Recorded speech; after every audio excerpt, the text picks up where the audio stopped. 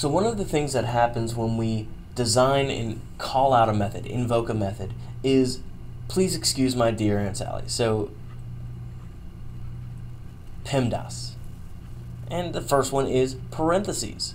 So if we take a look at this bottom example here, sum xy, what happens is I evaluate what's inside the parentheses first. In this case, x. X is going to be evaluated, and you see that's where what we have here. So this becomes 5.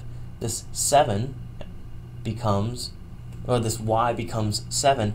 Those two things occur first, and then I assign it over here. So what's going on when I design out a method, when I use a method, is something called passing by a reference. And the idea behind this is now that when we're working, we're looking at something in the sense, let's see, give me 2 seconds. Go ahead and fast forward.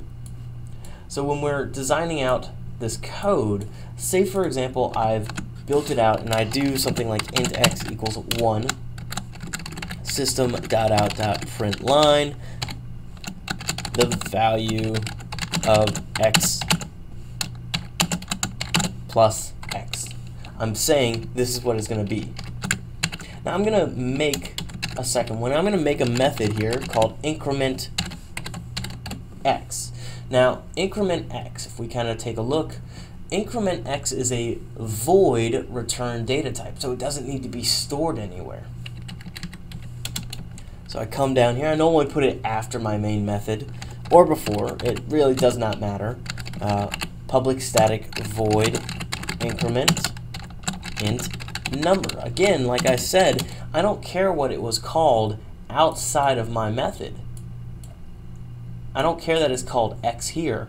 Inside my method, I'm going to call you number.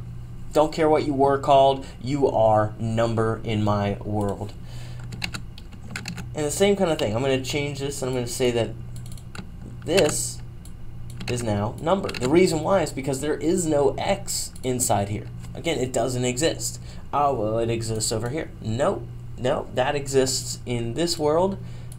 No x in this world. Notice how I highlight it. I don't see there's an x anywhere. I didn't name it x. So I'm just going to call this guy number and this guy number. And I'm going to do number plus plus. So what happens when I write this code, when I run this code? What are the values going to be? What are my outputs going to be? And take a look. Write this code out. See what happens. I'll pause for 1 second. Okay, that was hopefully 1 second. Probably a little bit more. But I pull this out and I bring out my code.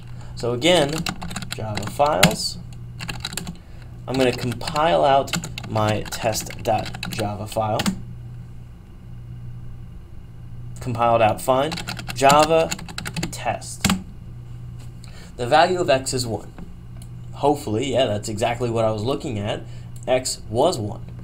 So I printed that out. Then I go into increment.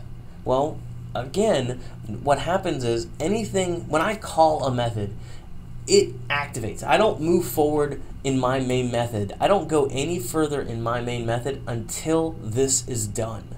So as you can see, there's a lot to do. The first thing I say is to print the value of number. Again, remember I call it number, not x. So then all of a sudden I say, well, number plus plus.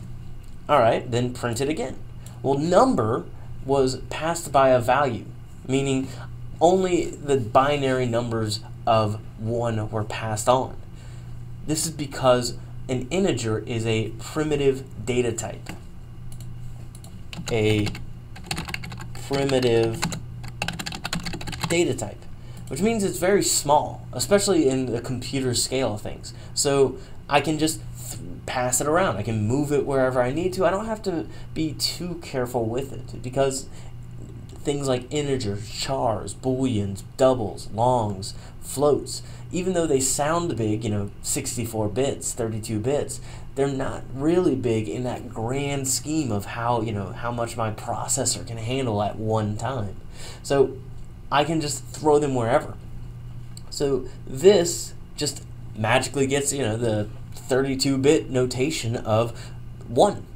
and then it does whatever it wants to with it, and then outside of this, it just moves on, and as you can see, X never actually changed, only number.